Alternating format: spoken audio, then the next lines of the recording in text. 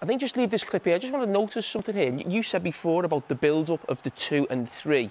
I actually prefer the 3 and the 2 because I think the 2 wider players can then step in. But what's interesting here is when you find yourself in this position, is that Fernandinho there? Yes. He's actually now dropping in between the centre-backs to make the 3. So does that then mean...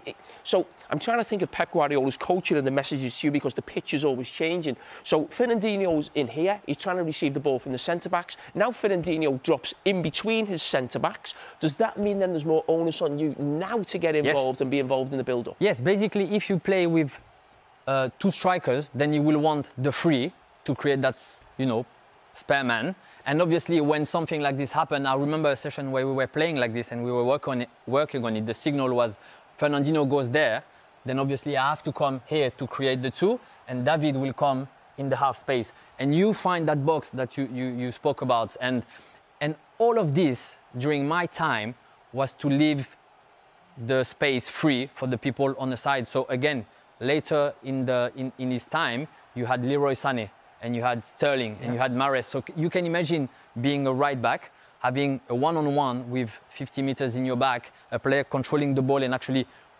driving at you of this quality is very difficult to defend.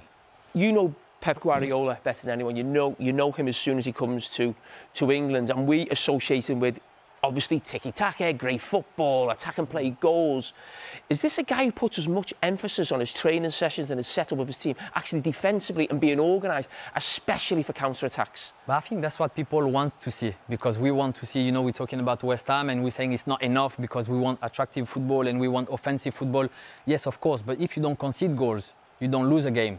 And for him, that, phase of fullback coming in, start with the fact that you can defend better because you have your strong defenders actually set and always in advance to the wingers. So his first thought are defending if we lose the ball, because the only way you can hurt Pep's team is on the transition or set pieces. From that moment, you work on set pieces, you are focused, and you don't concede, and you don't concede the transition. How don't you concede the transition? Having your defenders defending rather than having your fullback really wide. You lose the ball and then you open. That's very simple, but that's his aim. Come and sit back down, Gael. If been up all night. If Pep Guardiola, you think, you talked about this shift and coming full circle for Pep Guardiola, and now he's got these almost 4 centre-backs across the back 4 at times. If he was to create his prototype full-back, what do you think it would actually look like?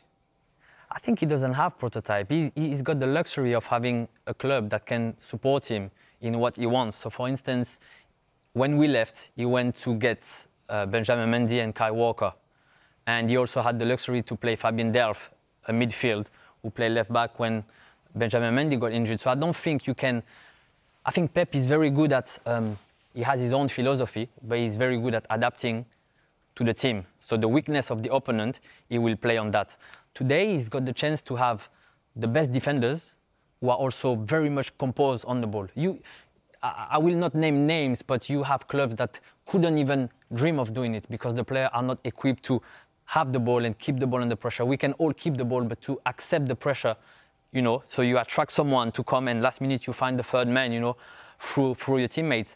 It's not given to anyone. So he's lucky because he can have both. He can have strong defenders who are mobile, fast, and that can play football. I think it's interesting what he said there. Sorry, Dave, is that we keep going back to that clip. You're involved in it, the fullbacks coming in, and teams are doing that now in different ways. But after 1 year in the Premier League, he almost went away from that. And the 2 fullbacks you're talking about, Mendy and certainly Kyle Walker. I remember last season him saying Kyle Walker's not capable of going in there to play into midfield. So after being here a year, he almost bore what you could say are typical Premier League fullbacks, powerful, real energy to get up and down the side. So, I mean, I always feel as if Pep's slightly ahead of everyone and people are almost copying or trying to take little chinks. And why wouldn't you? He's the best. But he's now in terms of... He's put the centre-back in there now. It's John Stones, isn't it? Rather than a full-back going, it's John Stones. But not any centre-back. John Stones, we can see it with, example, Liverpool are trying with Gomez. And it's working, but it's not working the way we expect, and probably Klopp want him to do. So you have to recognize the attribute of your players and play on your strength. You work with some great managers.